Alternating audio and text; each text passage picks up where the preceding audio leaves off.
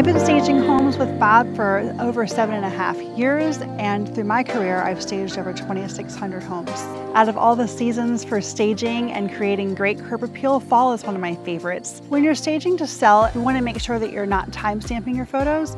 We want to use flowers and wreaths instead of something like pumpkins or any kind of seasonal decorations. When you're prepping your listing for photos, make sure that your cars are out of the driveway, your trash cans are concealed or in an enclosed space like a garage. One thing that you can do to create great fall curb appeal, add a pair of mums to your front porch or your front stairs. You have an opportunity creating nice contrasting color with a pretty wreath at the front door, and you're all set.